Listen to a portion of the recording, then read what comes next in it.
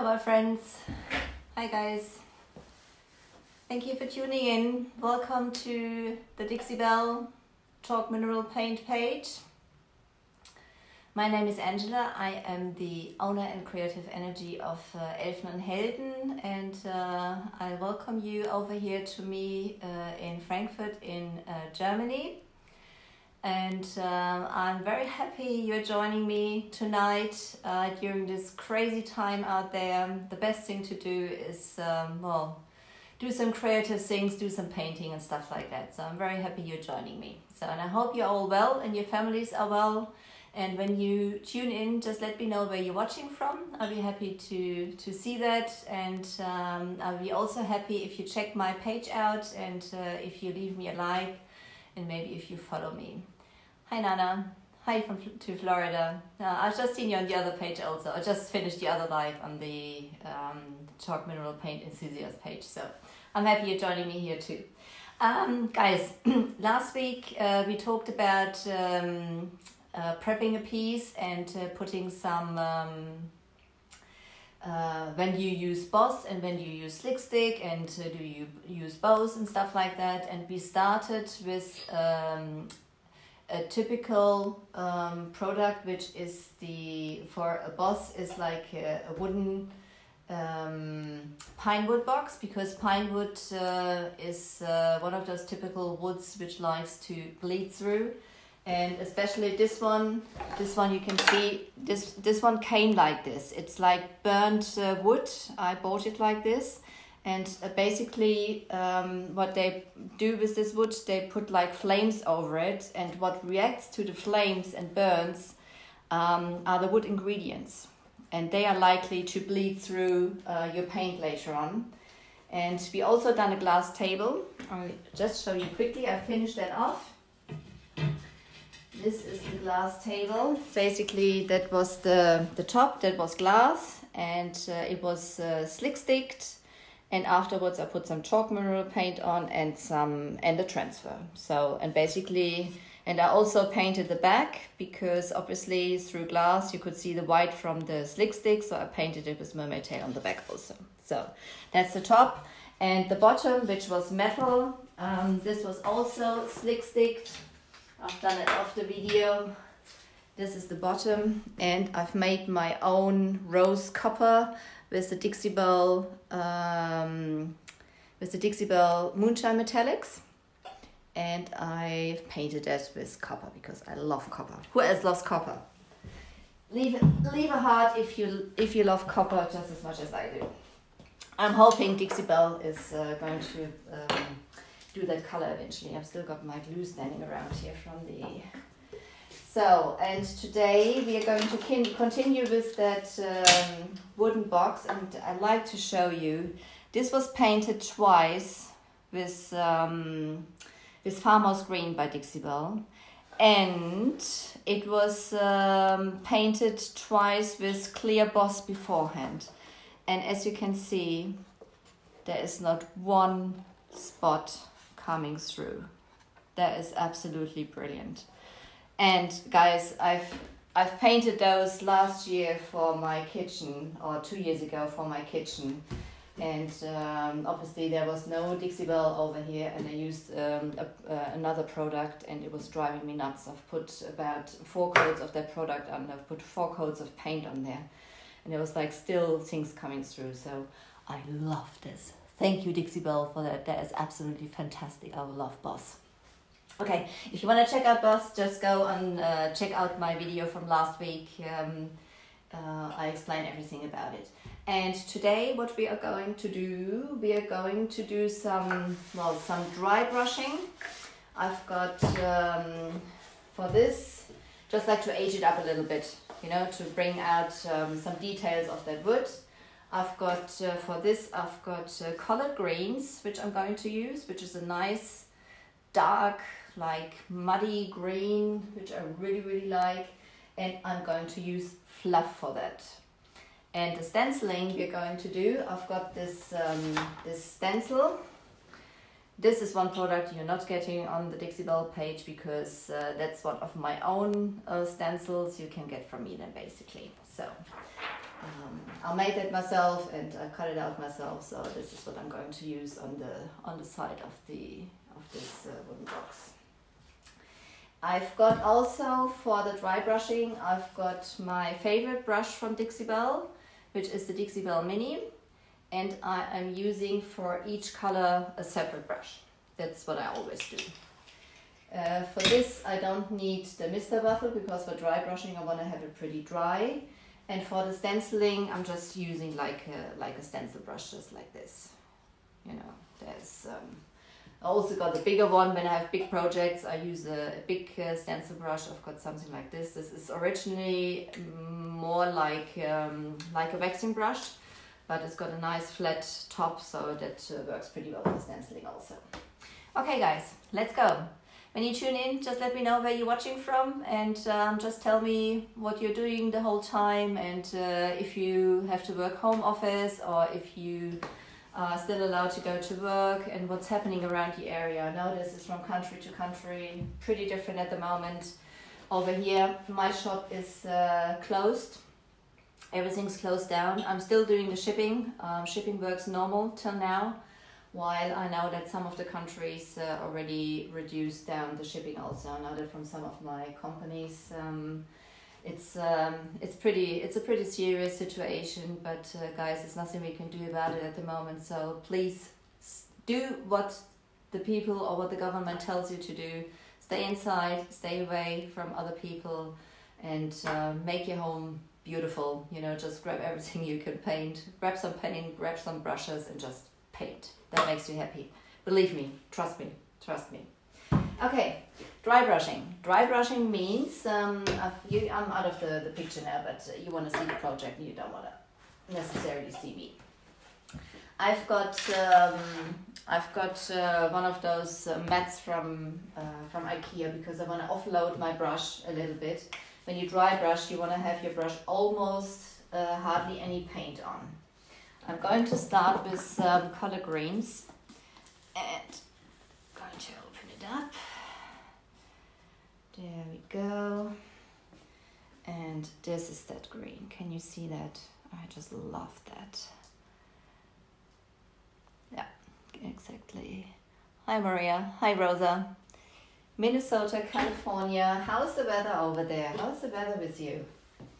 I mean, this is, I think it's quite different all over the US, from one coast to the other. Over here we have since about like 10 days, 12 days, we've got the most beautiful weather. Yeah, and there's really not much you can do with it at the moment.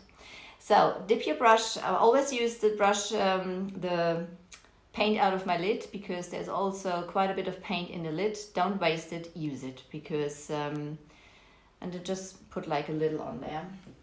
And I'm offloading it on this mat, because I want to have hardly any paint on there. And then I'm gonna go with a very, very light hand over it. And you see how that gets the details out. Can you already see that difference it makes? Oh, hello to Island. So, just a very light hand. When it's offloaded, you can go a bit more heavy on it. I always start with a very light hand, just in case there's still a lot paint on there. So, just do it like this. Go to the side, I can still use some of the paint which I offloaded on the mat. And hi Dana. Oh yes, long time no see. Thank you for tuning in. So, very light hand, just go over it. I'm just gonna bring that close, maybe a little closer to you. You can see how that brings out those details from the wood a little. That's basically what I want to achieve, because it's supposed to look like a little aged. I don't want to have it too rusty, but it can look like a little aged. And I need a little more paint now, just a little. offloaded high polar, high to Oklahoma. So, who from you has used Dixie Belle paints before? Who has used Dixie Belle paints? And just tell me your favorite color also. So, just very light hand, just go over it. When you feel you've offloaded most of the paint, you can go a little heavier to get all the paint out of the brush.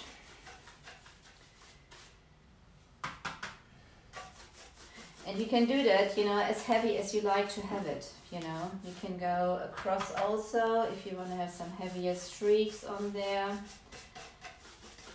But I basically just like to enhance the wood grain a little bit. And I'm still working with the paint from the lid. And you can see that like all the high points, when you do dry brushing, all the high points are taking up the paint. Go around the corners like this. When you do dry brushing, you are basically enhancing the high points, and when you do waxing, you enhancing the low points. You know, because you're putting the wax on, or glazing also. You're putting the glaze on or the wax on, and then you wipe it back, and it stays in the low points. And with dry brushing, you're enhancing the high points. So, just like to enhance the corners also. You can see the difference, you know, to before. You can see the wood grain a little more. Oh, Stormy sees is a lovely color, yes.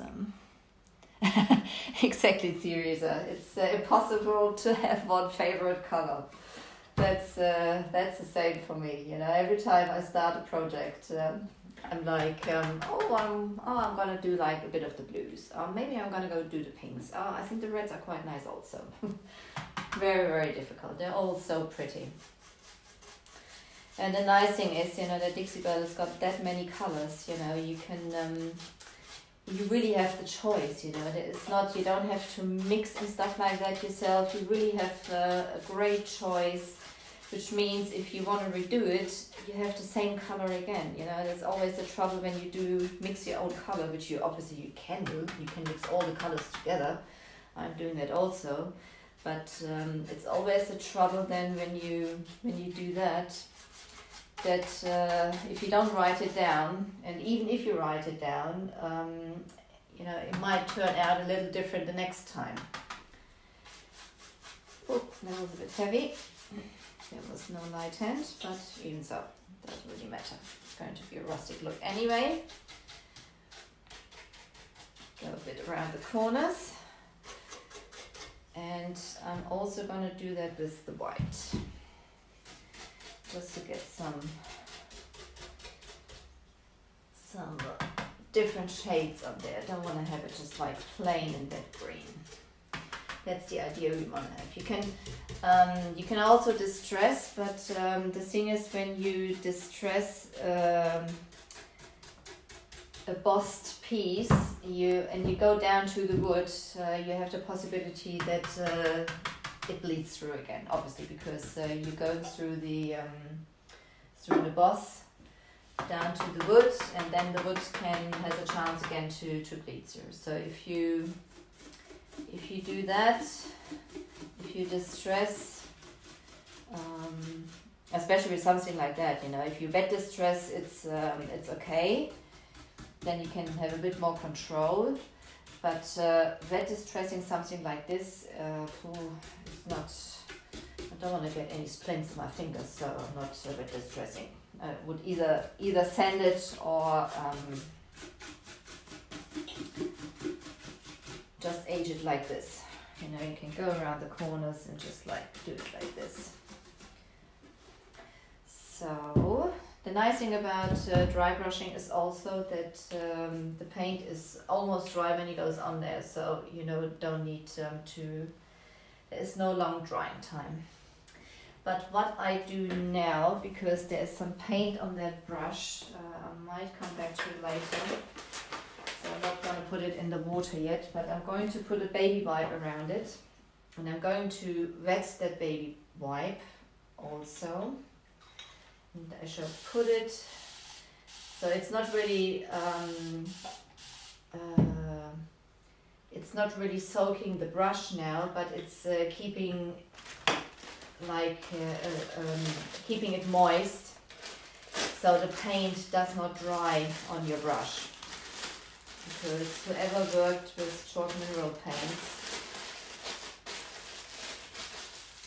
you don't really have to prep your pieces, and this shows with those brushes, it really stays on there.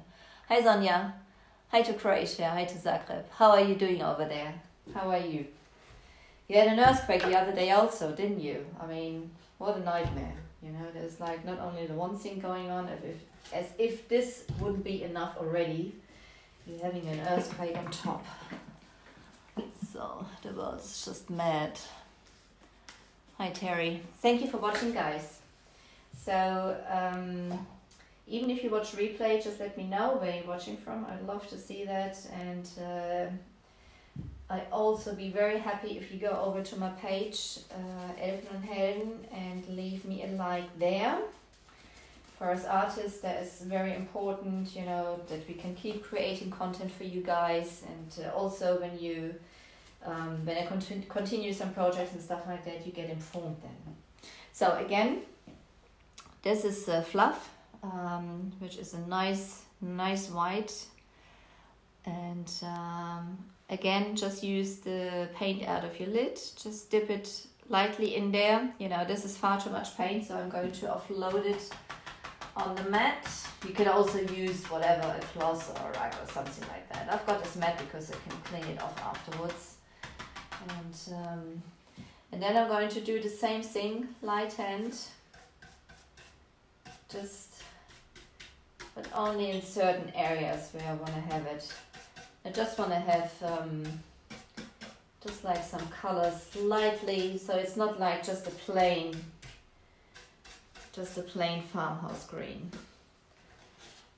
That's what I want to do on here. There's just like little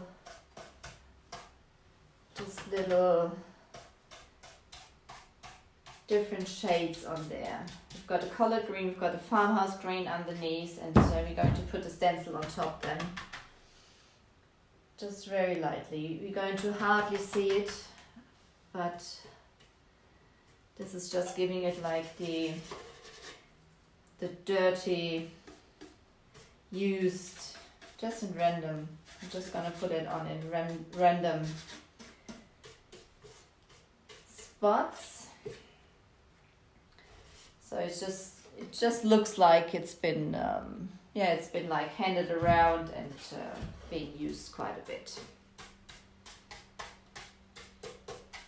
There's just no plan to it, like that you have to go there or there or there. This is just like putting it on, I think, or was on this side.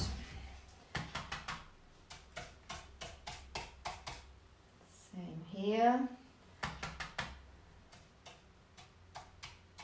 Just dab it on there. Have it a bit heavier, so because otherwise you won't see the white. That's this side. Gonna go on the back. And as I said, there's no drying time whatsoever. The chalk mineral paints. Firstly, the nice thing is you don't really need to prep your pieces, apart from when you have like a bleeder or something like that, then it's recommended, unless you use a very dark color and you don't mind the bleed coming through. Apart from that, you don't really have to prep your pieces. You can put that chalk mineral paint from Dixie Belle right over it. So I'm going to put that also into a bag, just to keep it a little moist and the paint not to dry on the bristles, because when it's dry, it's pretty difficult to get it off again. Just dampen it up a little bit so it's staying moist.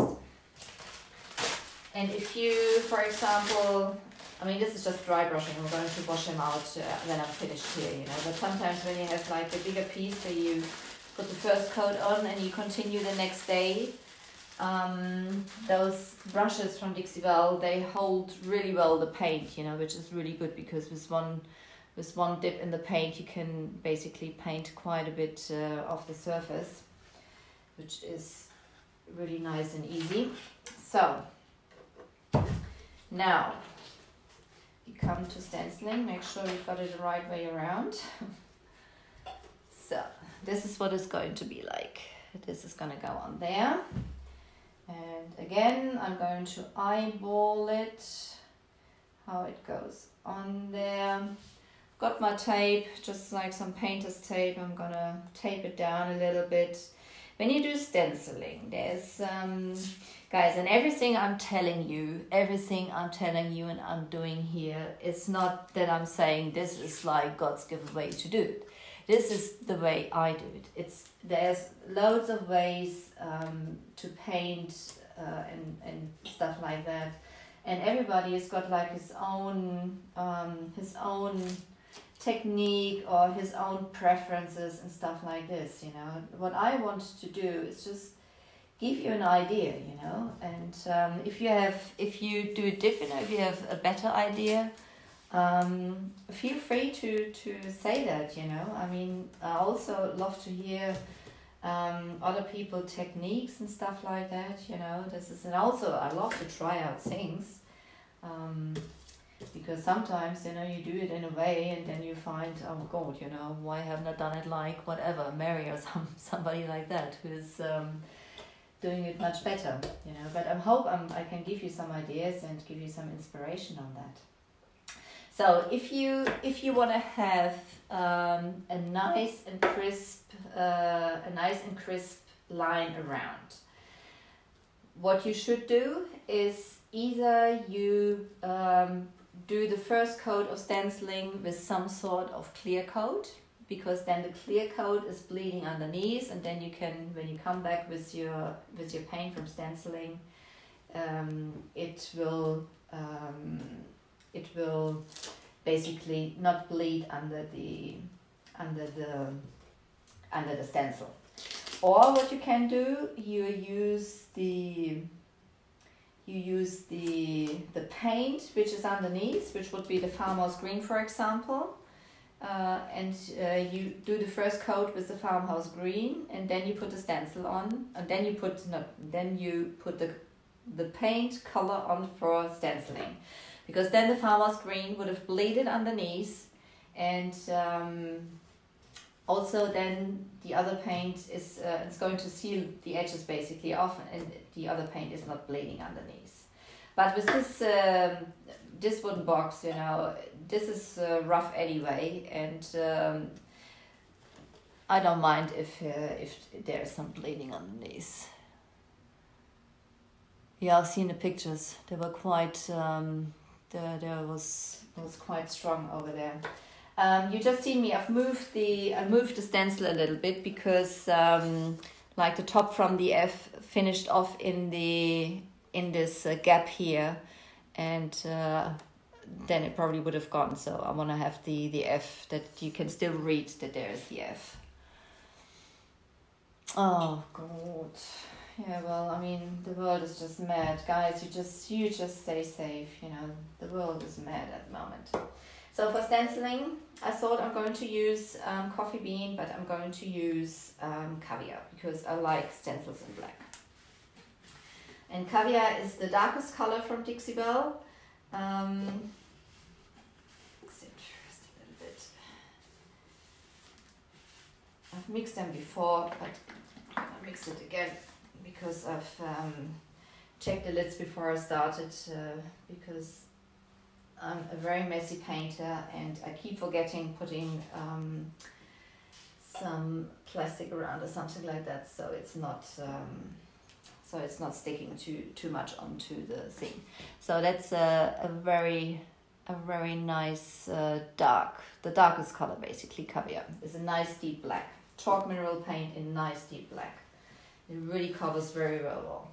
And with stenciling also, for a stencil brush, always take a brush with a flat top. You can use sponges with something like that, so you can use also. And hi Sally, thank you for tuning in.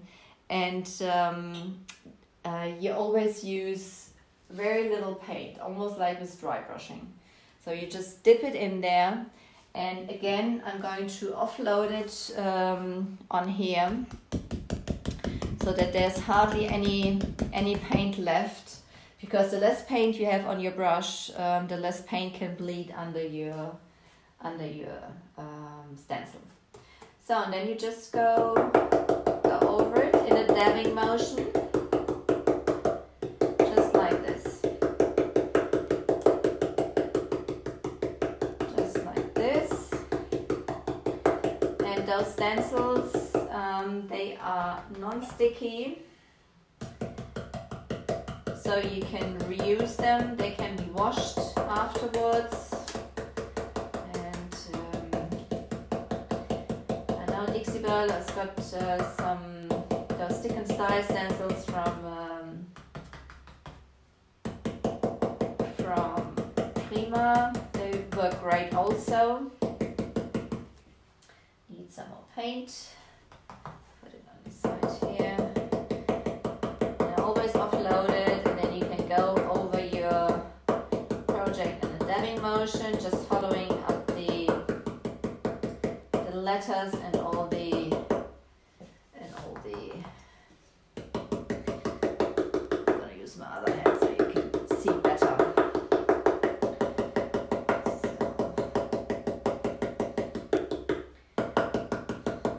Just like this.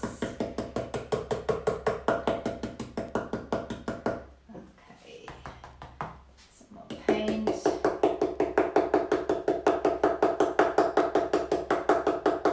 And as I said, you can wash them afterwards, and you can reuse the stencil I'm using here. For the guys over here in Europe, that's one of my stencils. You can get that from me if you're interested. And I can also do you your own stencils if you have a certain idea or something like that, because I cut them also myself.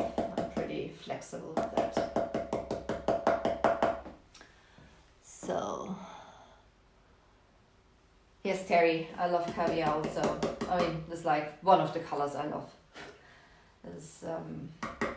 They're all so pretty, and they're all,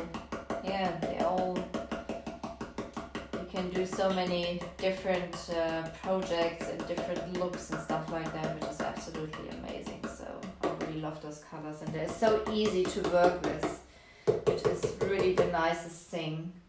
And you can use them indoors, especially, you know, now with people supposed to stay at home and having the kids at home, you know, you can use it together with your kids. Obviously, don't leave them alone with it, but you can use this together with your kids. You know, those paints are VOC free. They've got no smell to them. You can use them indoors. You know, So I'm gonna go over it a second time also. And as this paint dries really quick, which is another benefit of those chalk mineral paints, it really speeds up your projects, because it dries so quickly. You can basically go over it a second time straight away.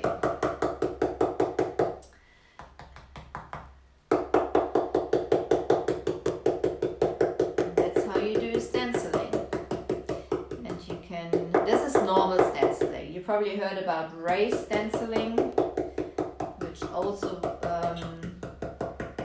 gives a great look to your projects, and the raised stenciling, which I think doesn't really suit a project like this, but some projects raised stenciling is really pretty also. And then you use, obviously,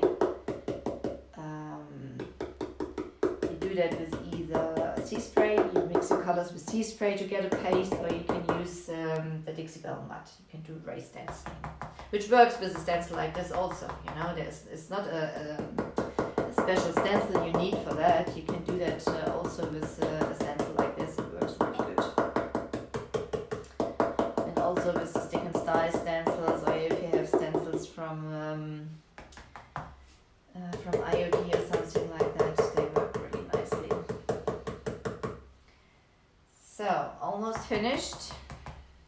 And then I shall reveal. A bit juicy there. And as I said, if you don't want to have the bleed through, you know, you can seal it off firstly, the first coat with the paint color underneath, which probably wouldn't be very nice with this project because I've already done some dry brushing underneath so that you would see then the corners again.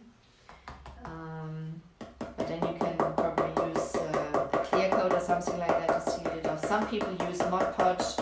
I'm not a fan of Mod Podge, but some people love it. Again, you know, this is personal preference. I think the nice thing with the Dixie Belle products is, you know, you have like products you can use for a lot of purposes. You know, you have your top coat for sealing off something, and you can use the top coat also to seal off the corners of your stencil. So that's nice. Yes. South Carolina, very nice. Guys, I hope you've put down your weather where you're at. I'm gonna go through it later. I would love to see some sunshine in your areas also. So, that's it. Put that to the side. When you lift your stencil up, be careful that you don't...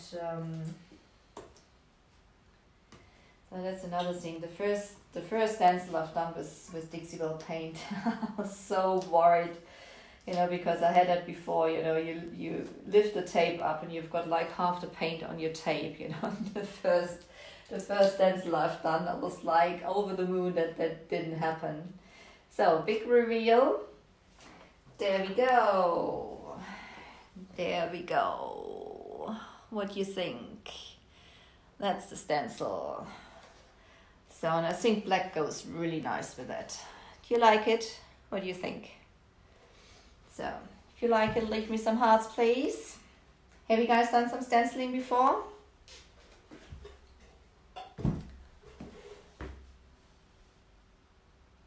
Hallo Silke. Oh, there's some German people on here also. I like that.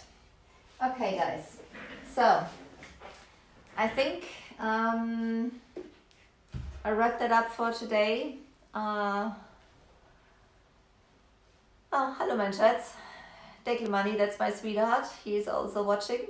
We had a quite funny story last week when I was on the Chalk Mineral Paint Enthusiast page, and he doesn't speak English.